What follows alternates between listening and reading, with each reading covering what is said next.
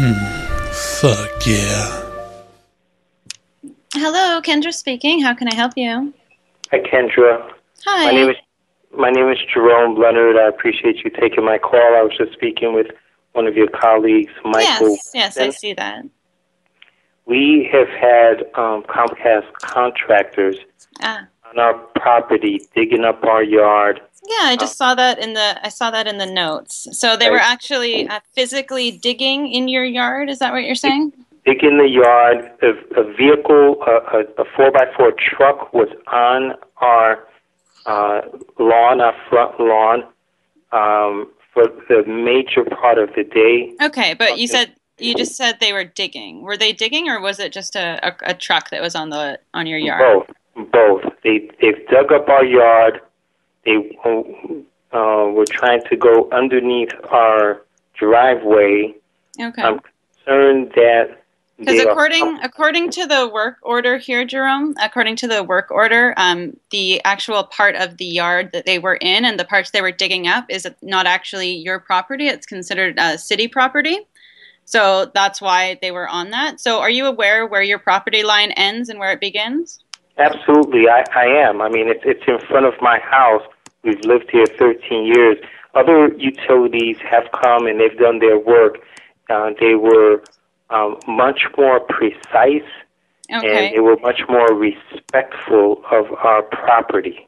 And the thing that really upsets us is that they didn't even complete the work. They're coming back again to dig up our yard. It's saying here that you were causing a little bit of a disturbance for them, which is why they couldn't complete the work, which is what's causing them to have to come back tomorrow.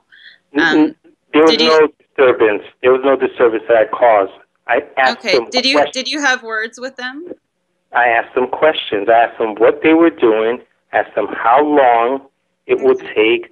I took pictures, and I told them that I'm concerned because they actually submitted a report with us, an incident report, which is customary. It's what has to be done whenever there's sort of an incident with a customer or with any sort of civilian out on the street when they're working.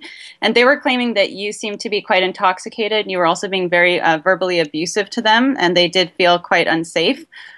Which is why, the work wasn't completed. I'm just reading directly off the incident report here. So they were stating that you were intoxicated, you were up in their face taking photos of them, and they feared for their safety is what they were saying. Kendra, and I can tell you that is absolutely, positively false on their part. Okay, but you did say you were taking photos, though. Is that correct? Of course, because it's my property. I have the right to take pictures of my property when someone's digging my yard. Okay, were you up in their face taking photos? No, I was not. I was very respectful with them. They were saying that you had come out in your boxers and that you had your camera and you were taking photos right up in their face and you were being verbally abusive and yelling racial slurs at them. Kendra, I can tell you with certainty that is absolutely, patently a lie. And I have my neighbors to confirm that what they put in that report is absolutely, patently lies. Okay. I treated them with respect. I took pictures because... Okay, do you have any neighbors? Do you have the contact numbers of your neighbors by chance? I'm not going to give you my neighbor's contact. Excuse me, sir. You were just the one who suggested that they can confirm that what was in the report is a lie, and now you're not willing to let me confirm that. So which is it? Can we confirm that what they're saying is a lie, or can we not? Yes, we can confirm. Yes, okay, so how would I do that without their number? First of all, I would need to see that report, and I will need to see... Those are internal documents, sir.